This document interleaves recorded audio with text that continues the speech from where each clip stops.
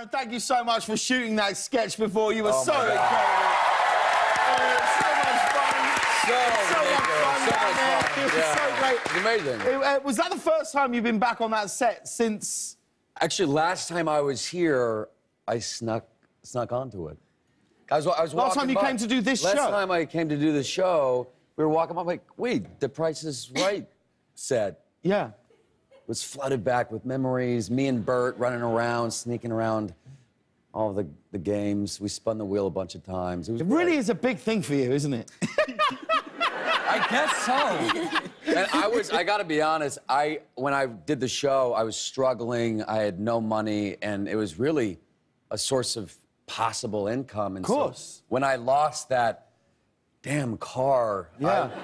I was so depressed for so long, and they shoot 2 shows at a time, and my friend stayed for the 2nd show, and my buddy won the Showcase Showdown. Oh. What an ass.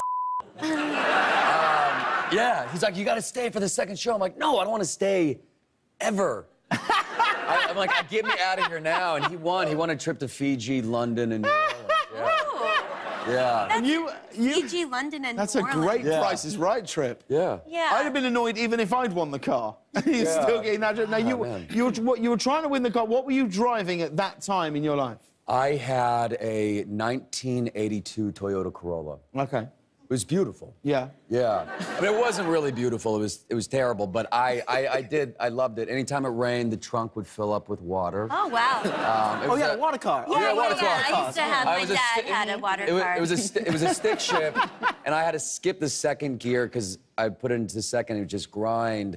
And, I mean, it was awful, but, you know, it's how I got around. If you ever release an album, you should call it, put it into 2nd and grind. Yeah. It's 100%. It's 100% what Aaron Paul's album should be called.